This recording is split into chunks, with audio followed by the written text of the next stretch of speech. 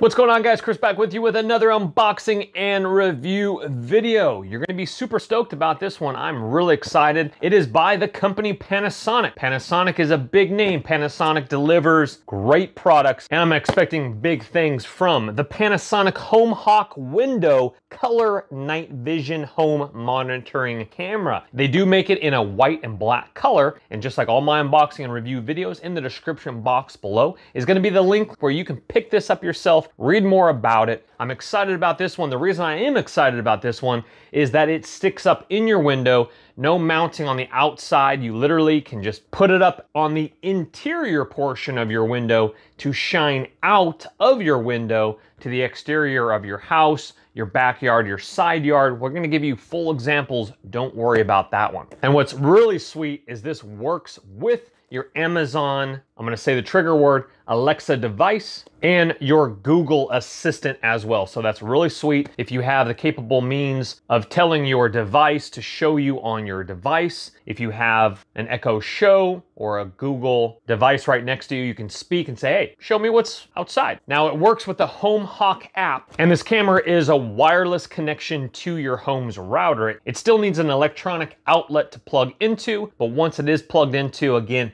it mounts up into the window with the suction cups. You can do 24/7 recording on a micro SD card, and it has person detection, and you can go ahead and modify your settings in the app for your notification settings. And the quality is gonna be full 1080p HD. Without further ado, let's get it out of the box. We'll download the app. We're gonna run through the test runs. Let's get it out. All right, let's get it out of the box and see what she looks like here. Quick start guide here. Follow these steps. Our user manual here. And then coming over here is gonna be our power cable here. Let me go ahead and open this up, get you a guesstimated length on that cable. And the cable is about a guesstimation 8 to 10 foot cable, nice and long for your needs there. All right, coming in the box here is going to be our camera. We're gonna get to that portion in just a second here.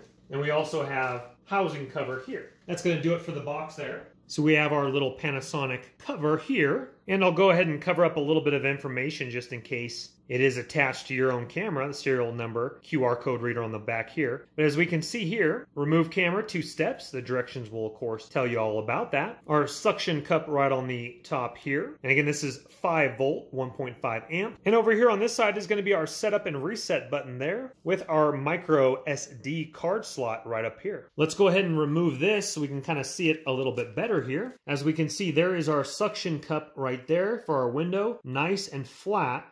And our Panasonic cover, of course, goes over the back side of it once it is installed, with our camera lens right there. All right, now the suction cup, which will definitely hold, but if you want a permanent spot for it, then go ahead and follow the directions here, attaching the double-sided tape on the brackets here and here as well. I'm gonna go ahead and just use the suction cup there. Just make sure you clean your window and follow the instructions. I have also inserted my micro SD card inside the slot. I will go ahead and link that in the description box below as well. We're gonna go ahead and download the app. And you also have cable ties with double sticky tape on the back of that for cable management for your cord. All right, guys, we have it up on the window here, and I'm just covering up the serial number once again. You have to see this shot. It is crystal clear and beautiful. Let's go ahead and put on the back plate now that we have this thing all set up in the app. So this is what it looks like with the back plate on. You can still see the LED light through it. That back plate makes it look very professional and crisp, as we can see there. And remember, you do have a long cable, but of course you can use an extension cable if needs be, but the cable is long enough to reach whatever outlet you need. And so again, with the wide angle, we're just on one panel of glass here, but it shows so much. The camera view angle is going to be 150 degrees diagonal. Horizontal is 121 degrees. Vertical is 63 degrees, giving this beautiful wide angle picture, even on the window, not able to see the borders of the window panels, which is absolutely fantastic. Full 1080p we have it on right now, 30 frames per second. And this camera works off of 2.4 gigahertz or 5 gigahertz wireless connection. We like that, folks. And also in the settings, you actually can turn off that LED status indicator light here if you do not want that on. Once you turn that off, that will go off, so you will not see any blue, red, or green lights at all, but when it is fully connected, that is blue, steady blue. Also, as you learn about your camera, sometimes we do skip the instructions. Now this basic right here, we go ahead and push on basic and it will show you the different mode selections. Basic will not auto record. It will only show you live view, and that will actually tell you that before you get to this area here. We have 24/7 recording. You can also do protection, or you can create your other one here. Now here are some useful information. You might want to pause this so that you guys can go ahead and determine what is better for you. Sometimes if you don't want notifications at work, you can hit basic so that you only can see the live view and it won't auto record, won't send you notifications. You can switch over to protection, and protection will send notifications when motion is detected. I'm gonna go ahead and do that. As we can see, living room. As we can see, the notification popped up just a second ago for living room. I did also raise it to the highest sensitivity. There is the tree right out front, so we might have to lower that sensitivity now. Here we are here, so let's go ahead and see what is in playback here as it is loading. And it just took a second to load there. And it looks like we have about 30 seconds of recording, and it might have been just a little bit of the tree. Again, that tree is right out front of the window, but let's go ahead and see here. Yep, as we can see there to your kind of middle right, there's a few branches swing. So we probably will have to lower that down to normal so we don't get false notifications. Or, of course, switch over to basic, which you would not be disturbed with false notifications. Or again, you can X out all those squares so that tree will not affect our notifications. You can go ahead and delete that video if you want to, free up space on your memory card. So you might want to pause this and check out these specifications. These are pretty important for purchasing a micro SD card. Now, if you purchased a 4, I won't go through all of these. As you can see here, this is all of the recording time to the card before it starts loop recording. And what's nice is that this camera actually can take up to a 1 terabyte card. That is absolutely fantastic. I've never actually reviewed a camera that can take up to a 1 terabyte card. Normally it is about a 128 max, maybe a 256. The color night vision is 5 meters, 16 feet. Pre-recording, it actually starts to begin 2 seconds before the camera's motion sensor activates the recording process. Now, something to keep in mind is that this camera does not have two-way audio.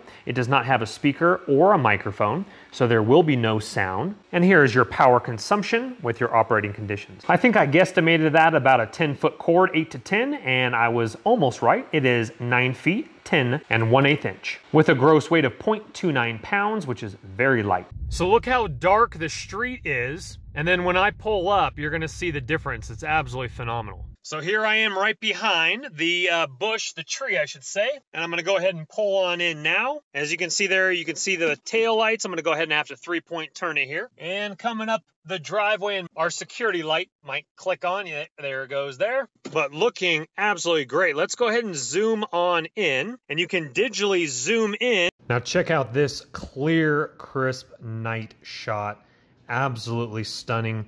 No window reflection at all. Being able to permeate out into the night, color night vision. That's something that Panasonic has said, that there will be no window reflection because it is, of course, mounted on the inside. We saw how dark it was, and look at what it looks like on the camera. All right, guys, let's go ahead and look at the app a little bit closer. And forgive our blue skies. Unfortunately, we have some fires in the area. But with that said, this app has some really sweet features to it, and I want to discuss those features with you. So right below the shot in the left, you're going to see a camera. You hit that camera button and it would take a snapshot saved to your camera roll. The one next to it, the record button, that would save a manual recorded video. Let's say something is happening live as you're viewing it and you want to record it. If you flip the camera over to landscape mode or your tablet, then it would actually fill up your entire phone or tablet in the landscape mode there. You can extend that. Right below, you're going to have some filters for person, motion, manual, or protected with your view time down below. You can show all, and you can rename the camera as well. Let's go to the settings menu and check out some sweet features here. Now here in camera settings, this is where you can rename your camera camera here under name, and that's what would trigger your Google Home device or Amazon device for the trigger word being able to use it with your device. Signal strength is right there, and let's click on video. Video would be able to show you resolution. I have it set on 1080p. You click on that and you have the option of going 720 or 480. Depending on your internet connection, you might want to play around with that if you are having some lag time. Frame rate per second, we have 30 frames, 25, and 15 frames per second. You can mess around with your brightness, HDR on or off, and bitrate level icon on or off. Now recorded settings here is you have the option of time stamping it, on or off, 24-hour format, on or off. Coming back over here to overwrite recording, which would be loop recording. Once the memory card fills up, it would loop back around and record. I would recommend a higher memory card than I have, 32 gig, and you can also format your SD card there. Coming back to the settings here, we have notification settings, recording error, on or off, mode change, on or off, and then coming back to a really sweet feature is detection. Detection sensitivity, let's go ahead and look at this first. High, normal, low, or very low. And you hit OK after that. Play around with that if you are getting notification misfires. But this set detection area is where the really cool feature comes into play. So as you can see, we've actually saw a couple of the green squares fire up. See right there? You see some green squares firing up. That is detecting motion right there. It is a little bit windy outside here. As you can see, there is detection right here. Person detection coming up to the door there. That's a really cool feature. So if you do not want a certain area detected, then you start checking off the boxes here. So let's say this tree is getting in the way. Let's go ahead and start Xing off of this tree here. And we just X it all off, and so that would not be detected anymore. So that tree would not give us false notifications if those branches are swaying in the wind. You hit set, etc. Let's say I change my mind, then you just uncheck them like this here, and it all goes back to normal right here. As we can see, still a beautiful shot outside. Hit set, and you're all good to go. So play around with that and customize this to your liking and preferences. And then lastly, we have login settings, status LED light, like I have mentioned on the back of your camera. That would disable that little LED light on the back of the camera. Network, home wireless network, SSID, and system right there. All right, let's go ahead and look at playback. From this menu here, we hit the top left, and let's go ahead and look at our recording list. So our recording list is right here, but you can change the date right here. And I had notifications off for a few days, but let's go ahead and take a look at September 4th here.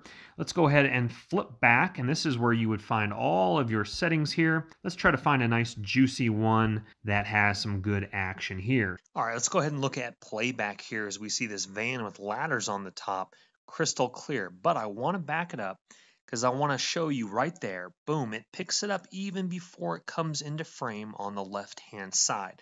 Let's see that once again.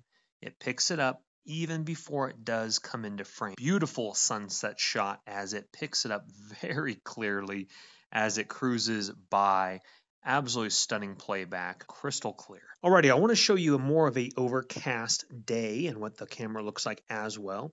Not to mention show you a little bit more of the digital zoom in here. As we can see here, digitally zooming in, it does get a little pixelated, but definitely a great job at zooming in as well. You can go ahead and pinch your fingers on that. Zoom in and out to your preference. Well, guys, thank you so much for watching the video. I hope it has helped you make an informed decision. Panasonic has come out with a great camera, not to mention the app as well. They've done a great job, a lot of awesome features. Just like all my videos, guys, in the description box below is going to be the link for this exact same product. Pick one up yourself, read more about it, please, just like all my videos. Please don't go into debt for anything that I do make a video about, but if you have the cash and it intrigues you, go ahead and purchase on away. Hit that thumbs up button, subscribe on your way out. I will see you on the next video. My name is Chris. Take care for now. Bye-bye. Don't let the party stop, guys. Hit one of these videos, continue to watch, and we'll see you soon.